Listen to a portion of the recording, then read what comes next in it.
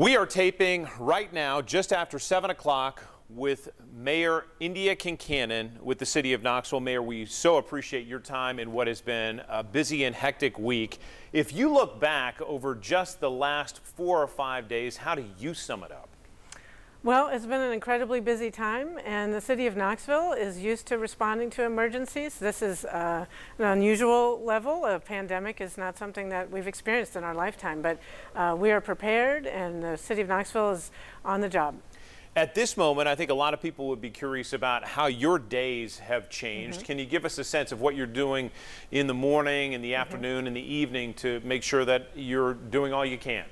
Well, for one, both for my meetings and for everybody in the city, we're practicing social distancing, just like you and I are right now. We are not having any meetings with more than 10 people. And we're just sort of following the guidelines that we're asking people to follow throughout the city.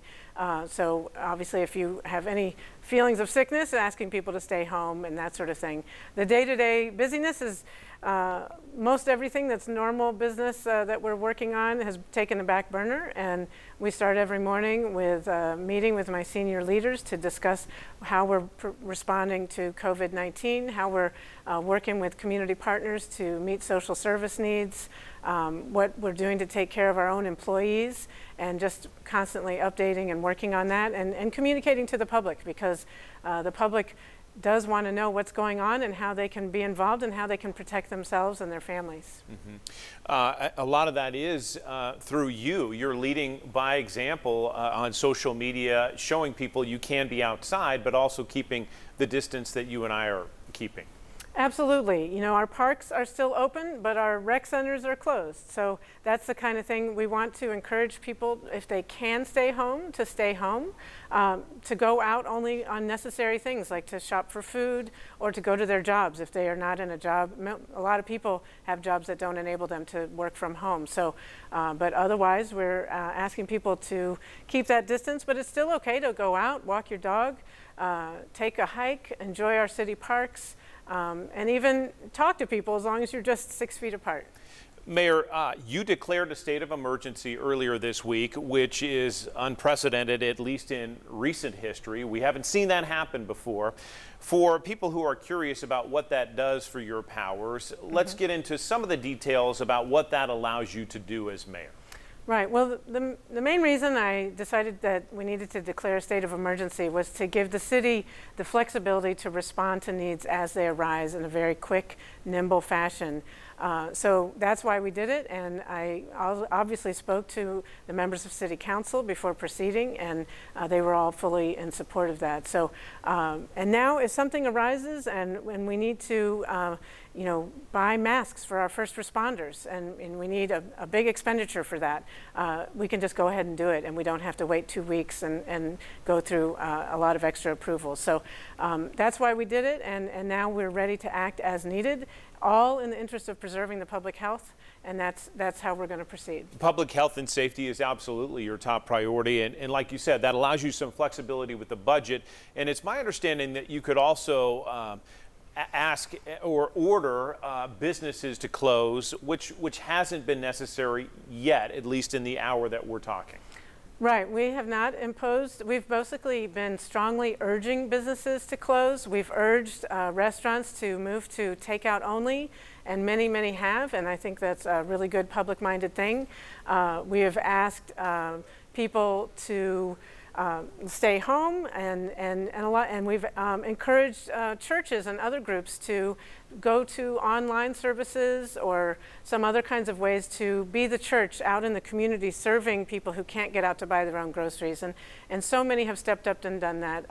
You know, big retailers, Westtown Mall decided to close through the end of the month. So the people are stepping up just through this guidance and strong urging, and I'm really pleased and proud of that. And I know the people of Knoxville are going to continue to step up and do what's right for the public health. I want to build on that a little bit, just from your personal observations and what you're hearing from police, fire, and also the parks.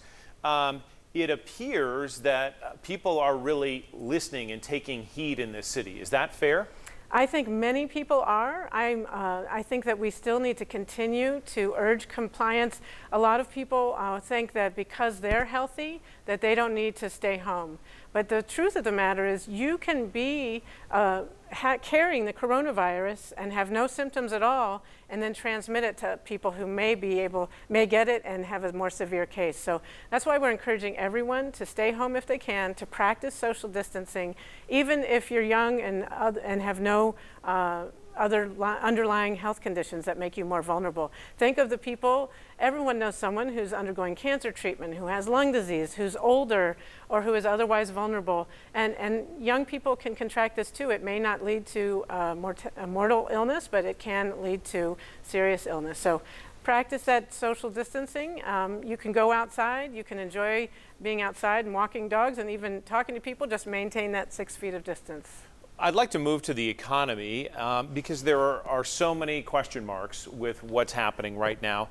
And I know that a city is really only as healthy as its businesses. And what can you say about your conversations with business leaders, whether they're in the hotel business or whether in the restaurant and bar business or anything else?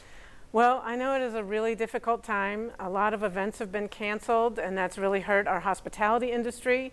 And now a lot of people who are practicing the social distancing aren't going out as much. So it's a huge hit to our economy, and I have a lot of sympathy for people whose incomes depend on wages and tips and other things from this industry. So yesterday we had a conference call with Governor Lee, and I know he is working on budget amendments to aid small business owners and the people they employ, wage earners, bartenders, waitresses, all those people who have a severe loss of income. So I also heard from our national leaders in Washington that they are going to invest more in unemployment benefits and get money to people right now when it really matters. So I'm really encouraged by that conversation and hope that it comes to pass in the very near future, because we need it in our local economy. There is no question that this is not just our problem, it's everyone's problem. Yeah. And so in some ways that helps insulate us in at least mindset-wise.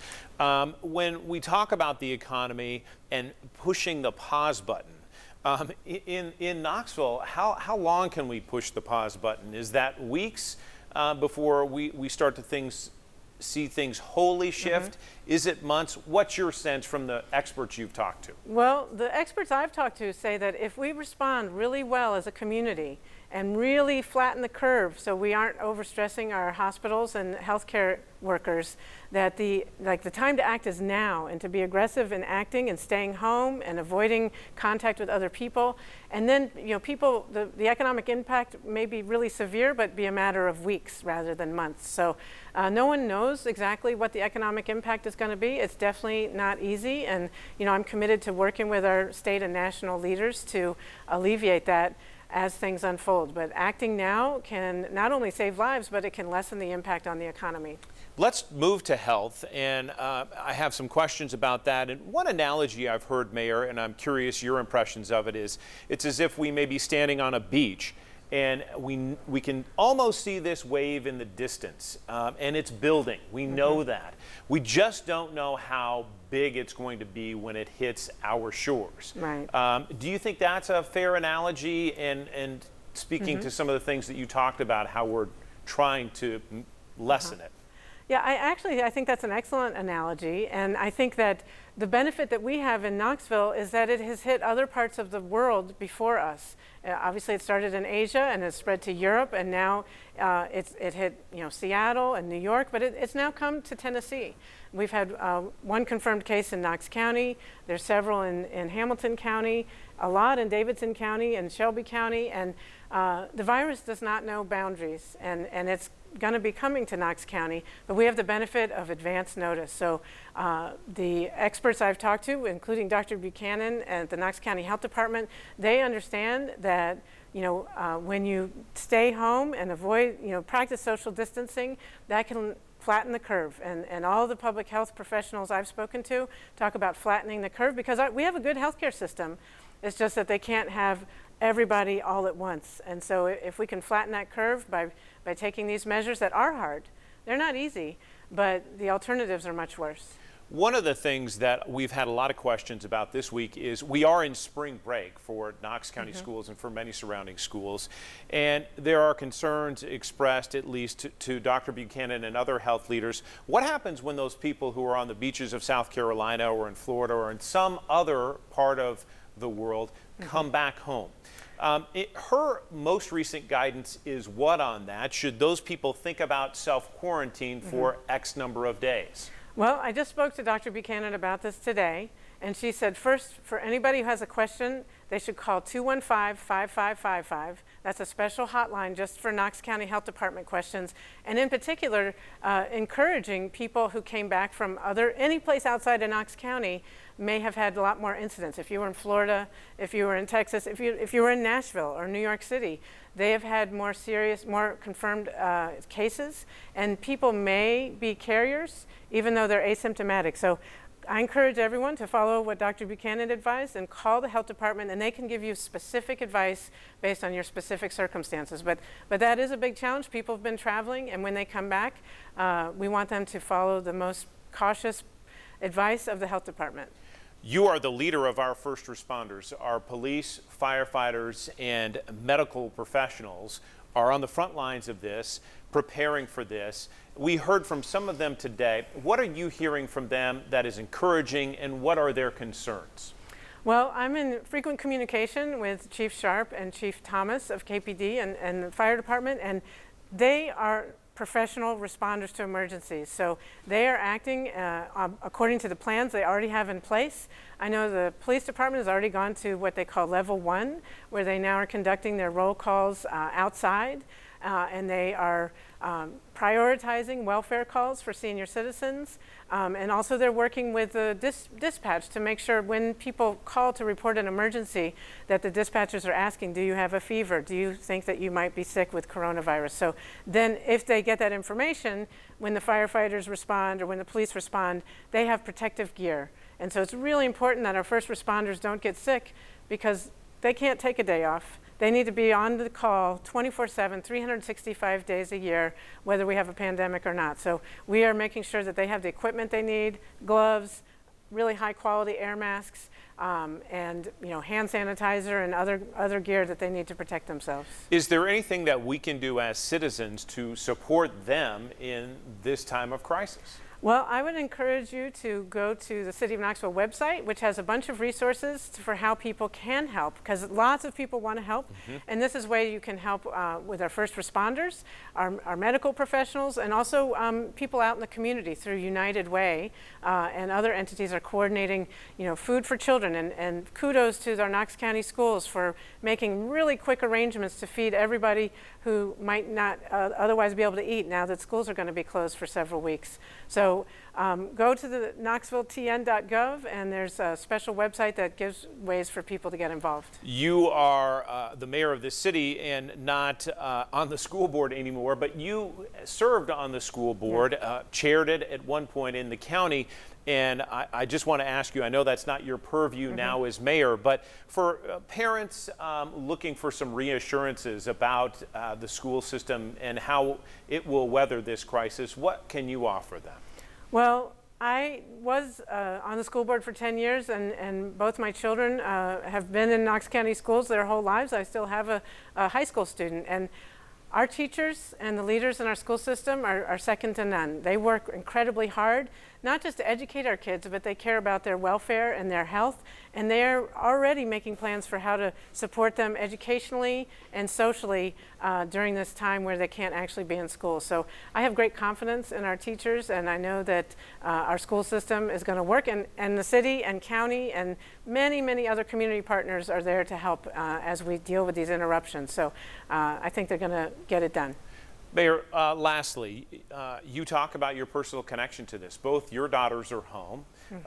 You have a husband. You're a dog mom as well. Could you just speak to the emotions of this as a leader in this community, but also a human being? Right. Well, It is a big challenge, and there's some uncertainty, but I feel very confident. I know, UT has acted very responsibly. My husband's a professor at UT. He's preparing to teach remotely, and I think the university has handled that really, really well. And also, my children, like so many, sometimes are already experiencing frustration that they can't hang out with their friends, but they understand that this is temporary, and there's never been a better time to stay at home. We have good weather, so you can be outside. We have, most people have access to online resources and entertainment, and you can even Skype and FaceTime with people in ways that have never been able to do before. So we are challenged, but I think Knoxville, my family, and I know the people of Knoxville are up for the challenge and also up for helping their neighbors, because not everybody has the same economic stability as other people. So as we go through this, helping each other, checking in on neighbors, offering to help our medical professionals and our first responders with whatever they need. Maybe it's help shopping for groceries, maybe it's help with childcare. I'm really pleased and encouraged by the community's response to this, and I know we're going to get through this. Mayor Kincannon, is there anything else that I haven't asked you that you think is important to point out about what we're facing over the next hours, days, and weeks, perhaps months?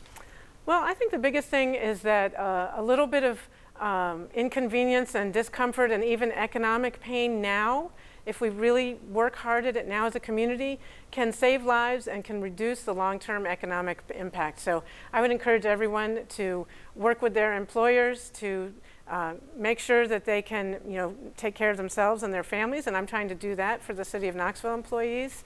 And wash your hands some more, and stay home if you can. Mayor Kincannon, we appreciate your help and your guidance through this, and thank you for taking time. My pleasure. Thank you for having me, and thanks for covering this.